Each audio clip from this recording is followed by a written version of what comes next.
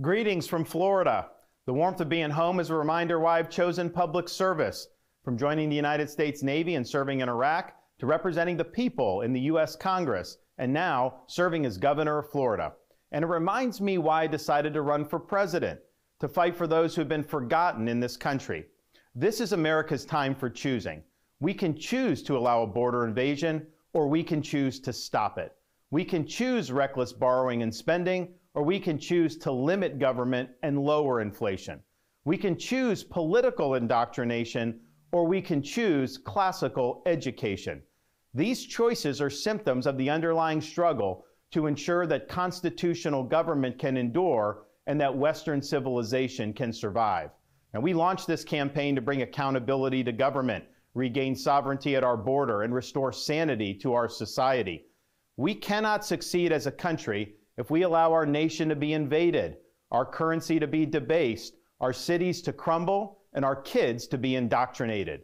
The DC elites who facilitated this mess do not care about you, and they do not work for you. They work for themselves. They seek to accumulate power at your expense to pursue an agenda that is harmful to the American people. Citizens do not serve politicians. It is the duty of politicians to serve you. Talk is cheap.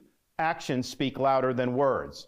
Reversing the decline of this nation requires leadership that delivers big results for the people we are elected to serve. I have a record of leading with conviction, championing an agenda marked by bold colors, delivering on my promises, and defeating the people who are responsible for our nation's decline. That is the type of leadership we need for all of America. Now, over the past many months, Casey and I have traveled across the country to deliver a message of hope that decline is a choice and that we can, in fact, succeed again as a nation. Nobody worked harder, and we left it all out on the field. Now, following our second-place finish in Iowa, we've prayed and deliberated on the way forward. If there was anything I could do to produce a favorable outcome, more campaign stops, more interviews, I would do it. But I can't ask our supporters to volunteer their time and donate their resources if we don't have a clear path to victory. Accordingly, I am today suspending my campaign. I'm proud to have delivered on 100% of my promises, and I will not stop now. It's clear to me that a majority of Republican primary voters want to give Donald Trump another chance. They watch his presidency get stymied by relentless resistance, and they see Democrats using lawfare this day to attack him. Well, I've had disagreements with Donald Trump, such as on the coronavirus pandemic and his elevation of Anthony Fauci. Trump is superior to the current incumbent, Joe Biden. That is clear. I signed a pledge to support the Republican nominee, and I will honor that pledge. He has my endorsement because we can't go back to the old Republican guard of yesteryear, a repackaged form of warmed-over corporatism that Nikki Haley represents. The days of putting Americans last, of kowtowing to large corporations, of caving to woke ideology are over.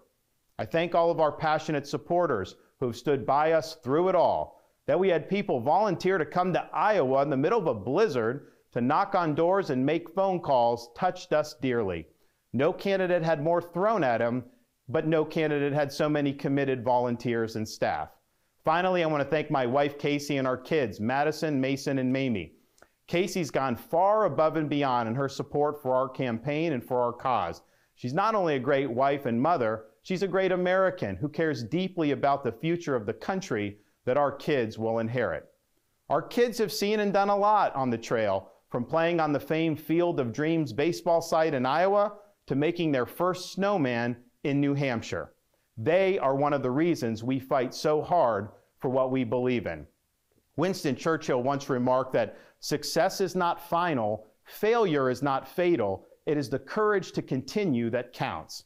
While this campaign has ended, the mission continues. Down here in Florida, we will continue to show the country how to lead.